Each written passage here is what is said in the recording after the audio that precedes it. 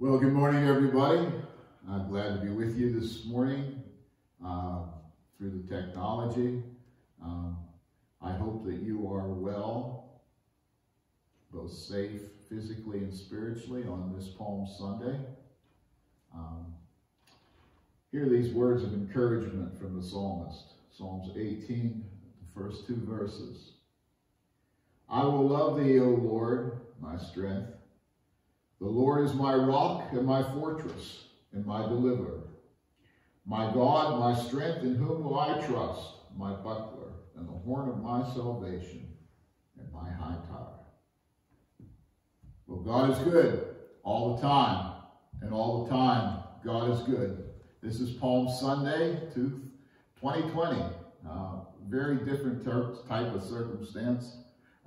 I only have a couple of announcements, and we'll get to the service. There will be some kind of Good Friday service. It will be on the conference call. It won't be a live stream. I will let you know details of that as I figure it out. And also, one of our own, Nikki St. Clair, has made a music video, and there's a link to it on our Facebook page. And if you don't have Facebook, if you would just type in YouTube, Nicole Ann, A-N-N, music, and it'll come up, and she did a really good job. Really proud of Nicole for doing that. So, just a couple of prayer requests this morning. We should be in prayer. I did have two special prayer requests that I'd like to share with you.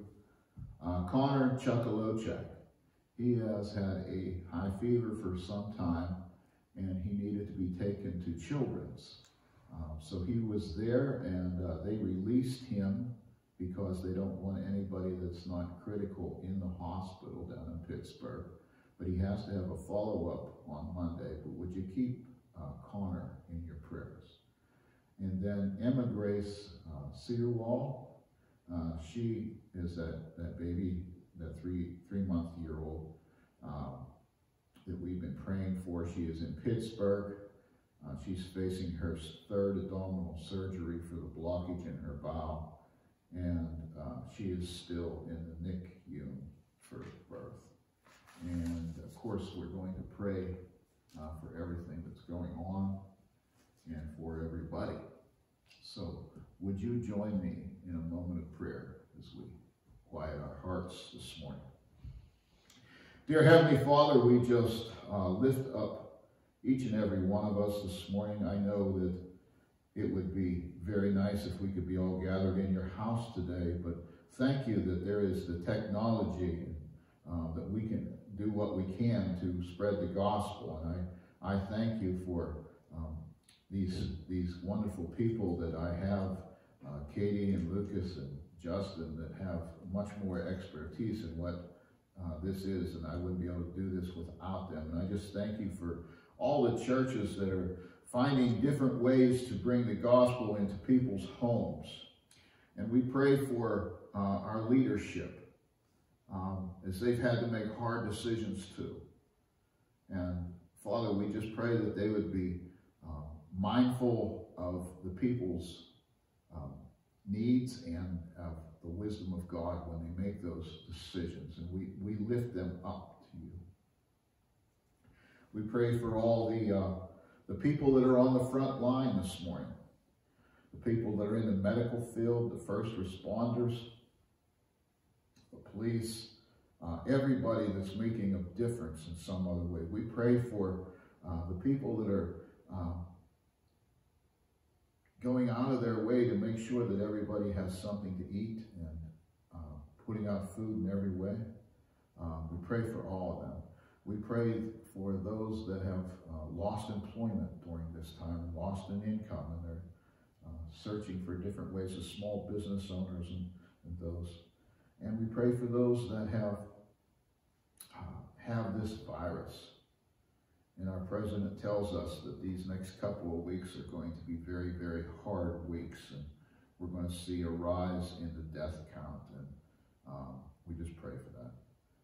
I did read an article in one of the papers this week where the person that wrote that article kind of made jest about us praying for this virus. And I pray for those that think that God doesn't have anything to do with anything, and he's not a personal God. And I pray for those that are separated from their family and their friends at this time. Their life's been totally interrupted. And for all of us that just don't have that, has that fear inside of them, that the future is just totally unknown. And we pray for the church too. For years and years and years, we've said that the church should be taking the gospel out of the doors of the church. And really, I tell you, we're doing that now. And so we just asked in this time that there would be people that were going to be reached that have never been reached before. And we pray for this word this morning. It would be a word of encouragement on this Palm Sunday.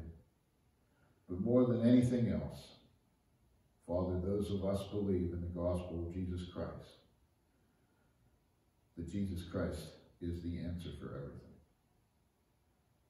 As we enter into Holy Week this week, the week that is most holy in all the Christian calendar, where Jesus Christ went to the cross and paid the sacrifice for sin. But it didn't stop there. So the next time we meet on Easter morning, we'll be rejoicing in the resurrection of Jesus Christ. Father, as we begin to prepare our hearts this morning, could it be with that prayer that you taught your disciples? Our Father, which art in heaven, hallowed be thy name. Thy kingdom come, thy will be done on earth as it is in heaven. Give us this day our daily bread, and forgive us our trespasses, as we forgive those who trespass against us. And lead us not into temptation, for thine is the kingdom, the power, and the glory, forever and ever. Amen. Well, it's a pleasure to be able to be with you today and bring the word in a special way. I hope that we're doing a little bit better this time. Last week, you know, we were crazy before this happened. It was 2 till 10 till we got everything working out, but everything seems to be pretty smooth today. So if I don't flub up everything ought to be pretty good. Today is Palm Sunday, and so we're going to use the Gospel of Mark for Jesus' entry into Jerusalem. I titled this sermon, Momentary Bliss, and it comes out of the 11th chapter of Mark, the first 10 verses. So let's not forget who we are, and my dear friend Katie has set this up, so I'm standing today, so I feel a little bit more comfortable. And so let's stand wherever you're at when you're hearing this today, and we look to the 11th chapter of the Gospel of Mark, and we'll be reading the first 10 verses. Mark chapter 11, the first 10 verses. And when they came nigh to Jerusalem, unto Bethphage, and unto Bethany, at the Mount of Olives, he sent forth 2 of his disciples. And he said unto them, Go your way into the village, and over against you, and as soon as you be entered into it, ye shall find a colt tied, whereupon never man sat. Loose him, and bring him. And if any man say unto you, Why do ye this? Say ye that the Lord hath need of him, and straightway he will send him hither. And they went their way, and they found the colt tied by the door without, in a place where there were 2 ways met, and they loosed him. And certain of them that stood there said unto him, What do ye, loosening the colt? And they said unto them, even as Jesus had commanded, and they let him go. And they brought the colt to Jesus, and cast their garments on him, and he sat upon him. And many spread their garments in the way, and others cut down branches off trees, and they strawed them in the way. And they that went before and they that followed cried, saying, Hosanna, blessed is he that cometh in the name of the Lord. Blessed be the kingdom of our father David that cometh in the name of the Lord. Hosanna in the highest. Let's pray this morning. Father, we just ask today that you would take and rightly divide your word among us. We're asking for a special dispensation of your grace this morning, that you are able to go beyond the walls of this church into people's homes. I pray that you have prepared people to be listening and hungry to hear the gospel and an encouraging word. And I pray, as I pray for all those folks, I just pray for myself. It's still very uncomfortable preaching like this. And I really need you. So take out of me those things that are in me that want to rebel against you. And fill that void with your Holy Spirit, so that nothing would be said in these few moments that would be out of context with the Word of God, and that it would be true, and it would be holy, and in that trueness and that holiness, Satan would have no place in any of our homes, in our families, and that no one would be hurt by a word that isn't correct. And so we ask all these things in the name of Jesus Christ, our Lord and our Savior. For it's in Christ's name we pray. Amen. So if you're standing up, sit down. Have you ever had a day that was just perfect, where everything just seemed to go exactly perfect? You went to bed that night and it's just, you laid your head down and you almost had to giggle. I had a couple of those days. But I'll tell you, it's been my experience that those perfect or seeming perfect days, they're awful short-lived. It always seems to me that there's just trouble just right around the corner. And that reminds me of one of the great truths of the Bible, something we've said here in church many times, that Jesus has told us that the devil only comes to steal, kill, and destroy. So today is Palm Sunday. It's the day when Jesus entered into Jerusalem. And I'd imagine on that day, 2,000 and some years ago, that it seemed like one of those perfect days. But the devil was there just around the corner, doing what he does best. So in this time of uncertainty, and I know this is a time of that, it's so easy to be concerned about what might happen in the future that we fail to enjoy the blessings of the moment we have at hand. So let's talk about this scripture just a little bit. This scripture from Mark. Jesus' entry into Jerusalem is recorded in all four Gospels. Each one of those Gospels adds some details onto that great day. Mark, probably the first Gospel that was wrote, chooses to center in these 10 verses that we've read together his account on the perfection of that day and not the trouble that's going to come in the future. So how about this, guys? How about we just ignore the fears of what might happen in the future for just these few moments together and enjoy the blessings that we have now? I can only imagine it was one of those days going into Jerusalem where everything just clicked. The donkey was right where he should be. The entry was perfect. The people were there. The praises were heard. All the fulfilled prophecies that happened on that day. It was just one of those days. And I know that today is a very, very special day in the life of Mount Olive. Palm Sundays. Wow, it's a day of celebration here. We take in new members.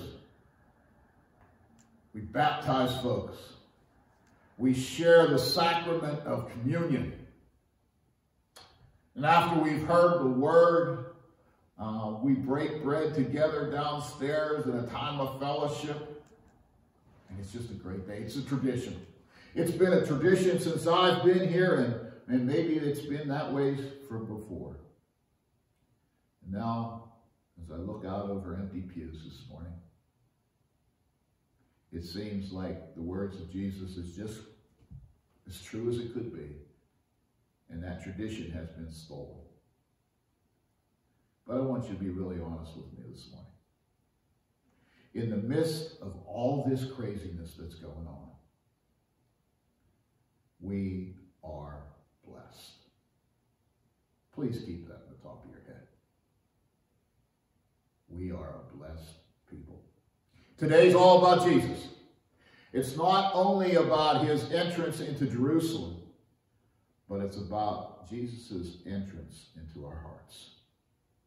So there's three things I'd like to talk to you about this morning that, is easy to skip over in the story of the entry into Jerusalem. And the first one, I just say it was the donkey. When I told my wife Sherry about, my first point was the donkey, she said, what in the world does the donkey have to do with anything? I admit it's pretty easy to just blow off the donkey in the midst of the telling of this story. But there's more to that donkey than meets the eye. He, and we know it's a he because he's called a colt, and a colt is a he. And anybody that's a horse person, you know that. That donkey's right where Jesus said that he would be. And that donkey is a donkey that's never been rode by anybody. And this really amazes me. With just the mention of Jesus' name, the folks that are taking care of that donkey just let him go to two perfectly strangers. That amazes me. The donkey's not broke, but yet he allows Jesus to ride him into a yelling crowd with people throwing their clothes and their branches of trees at his feet, and he just rides through that like a show horse. I wonder if you've ever felt like the donkey. You know what I mean? Never felt like you're just there. You're not quite as important as somebody else. You're not quite as good as the rest. 500 years before Jesus rode that donkey into Jerusalem, there was a prophet named Zacharias that said the King of Kings was going to come into that city riding on a donkey. That donkey was important to the truth of the gospel of Jesus Christ. Now, my friends, if you really believe the Bible this morning, you are created in the image of God. You're one of a kind. You were created with a divine purpose. You are a whole lot more than just some run-of-the-mill donkey. Could it be? Could it be this morning that in this time of crisis, it is your time to shine? Hey, we got folks making face masks. We got folks feeding kids. We got folks sending cards. We got folks giving telephone calls. We got folks doing things that they never did before, but finding their own niche how to get things done. And I tell you, maybe it is your time to shine, just like it was the donkey's time. Remember, this donkey, out of all the beasts in the world at that day, was chosen before his birth to carry the King of Kings into the most holy week ever. God gave himself so that you would not be just some plain old donkey. The second is the palms. Mark tells us that the people scattered their clothes, their garments, and they caught branches, palm branches off trees, and they threw them in front of Jesus as a kind of a red carpet type of entrance. You add an S to palms and you end up with Psalms, the Jewish prayer book and song book, and pretty much ours too. And Jesus don't miss a detail, just does not miss a detail. Before he created the tree, he had a purpose for the tree. You know, on Palm Sunday, we usually pass palms out. Everybody waves them, you know. Now, I've been told that we have some young people who are taking those palms that we can't hand out this morning, obviously, and they're making them into crosses. So when this is all over and done with, and we get to gather again, we're going to hand out those palm crosses. I'm going to ask you to do something, even before you get one of those crosses. Put them somewhere where everybody sees them in your house. And when your children's ask you, what does that cross mean? What does that palm cross mean? You can tell them how Jesus Christ got you through this pandemic that we're in here, and how the cross of Christ got you through life, and how the cross of Christ is going to see you even through death. Before he created anything, he designed a purpose for you. Sometimes I need my routine upset for me to see what's really important. Maybe that's the way it is for you too. You know, if I'm honest with you, sometimes I just get too full of myself, thinking it's, you know, all about me. But just become, I guess, just a little too independent, and not near as reliant on Jesus Christ as I should be. But can I tell you today, folks, on Palm Sunday 2020, I really get it. I really get it, what a humbling experience this is. I really get that I need other people. I really get that I'm not near as important as I want to think I am. Just doing these sermons like this, if I wouldn't have these folks that are able to do this, it's way out of my wheelhorse.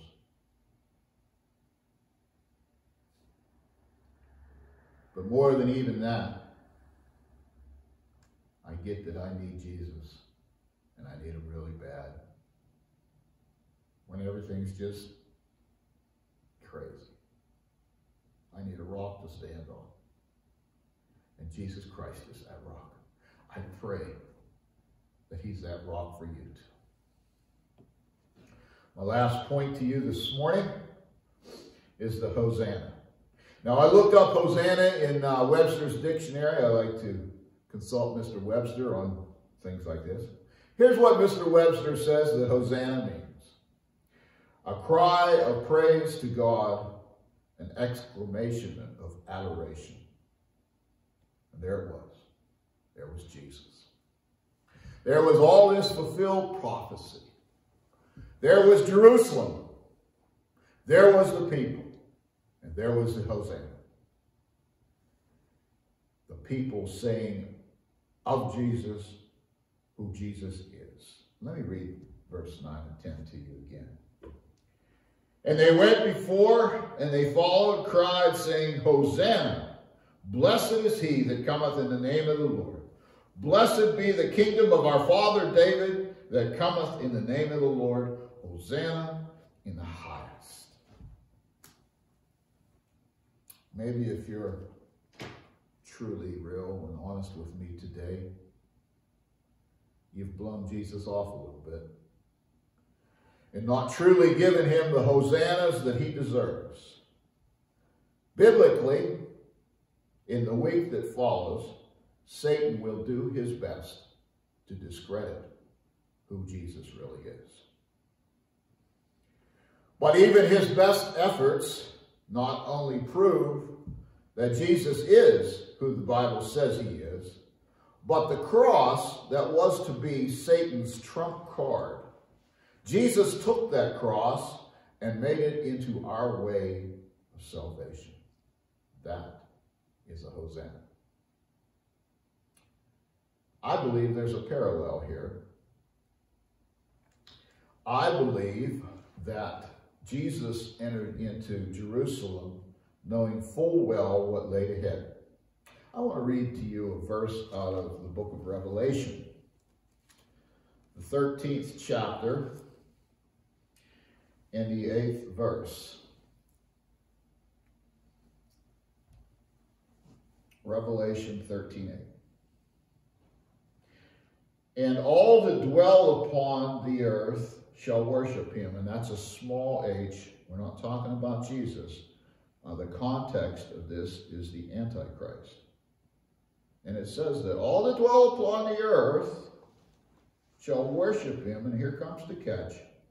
Whose names are not written in the book of life of Lamb, slain from the foundation of the world. There's a lot of important truths in that verse.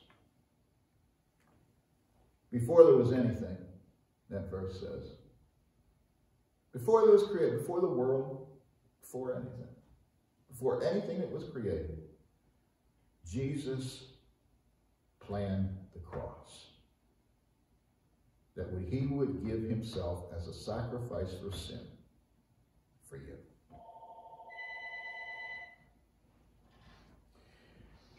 Without Jesus, that verse tells us that there is no hope in withstanding the devil. My friends, that would tell me how much you need Jesus Christ. Just as Jesus came into Jerusalem over 2,000 years ago, he can come into your heart. Now, I can't really explain how that all works to you because you have to experience that yourself. I can't experience for you. Your mother, your father, your grandmother, your grandfather, your pastor cannot do that for you.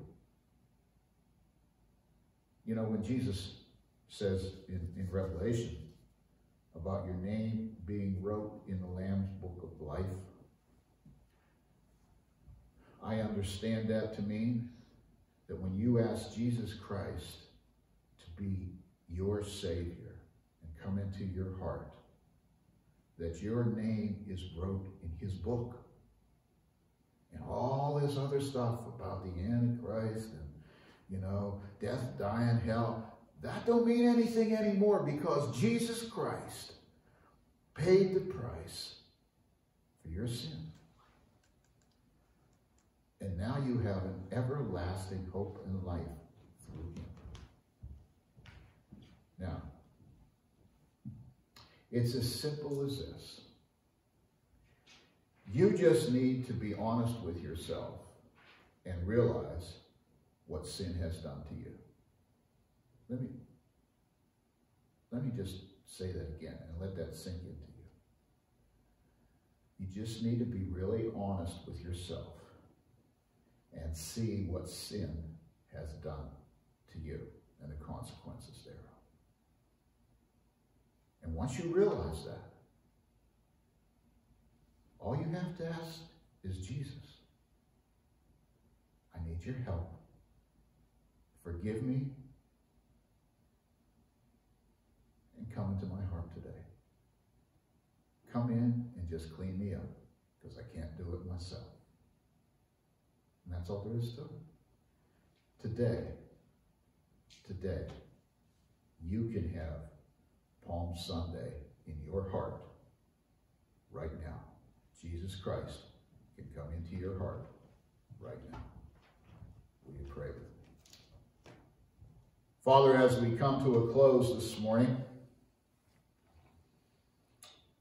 if there would be anybody out there this morning that needs to know what Palm Sunday really is, of Jesus Christ coming into their heart, I pray that they would just pray that prayer, that they realize what sin is and what it does and how it's affected them. And they would ask Jesus Christ, just come into my heart, Jesus. I know I need you, and I don't know any other way. So please come into my heart. And Father, we just thank you for the word today. But more than anything else, we thank you that you chose before the foundations of the world were ever created that there would be a cure for sin. And you are that cure. And we thank you and we praise you. For it's in Christ's name we pray. Amen. I just thank you this morning for giving us the privilege of your time in a very crazy time. I pray this as the Holy Spirit has ministered to you, not by what I've said, but by the power of the Holy Ghost. And I pray if you've made that decision for Christ today, that you would tell somebody, your pastor, if you're not part of this church, or somebody else, and know that Jesus Christ died for you too. So, may the Lord be with me and thee while we are absent, one from another, till we meet again. Amen and